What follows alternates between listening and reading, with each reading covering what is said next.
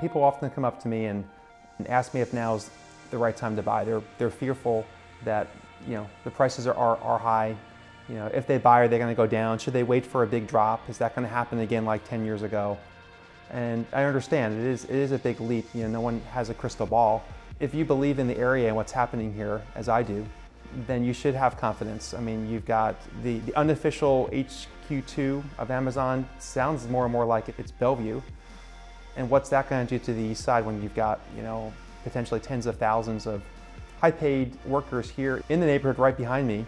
What's that going to do to housing prices? So it just makes sense if you look at what's happened in scenarios like that in the past that prices should go up. We've got urban growth boundaries, we've got lots of water, land's very expensive. The builders are not building as many houses to keep up with the demand, and what they are building is very expensive. The buildings that are being built as far as high-rises right behind me in this neighborhood are selling for $1,400 to $2,000 per foot.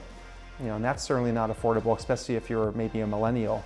So, what options are out there to choose from? And there are options. You just need to kind of sift through and figure out what's important. Real estate always includes or is always about compromise.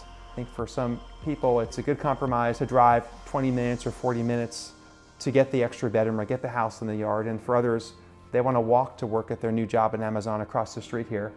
And they're willing to go with maybe a one-bedroom condo or a smaller home that's just a 5-minute commute. Interest rates are a really big deal, especially in an area that's so high cost like the Seattle area.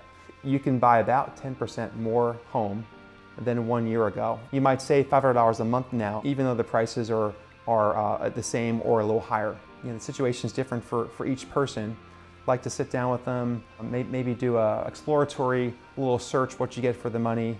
And for some people, if they think that they might relocate in a year or two, probably now is not the right time to buy. But if you think you're going to be here for a while, I really believe in the future of what's happening in the Seattle area, and in particular, the east side right now with the latest announcements.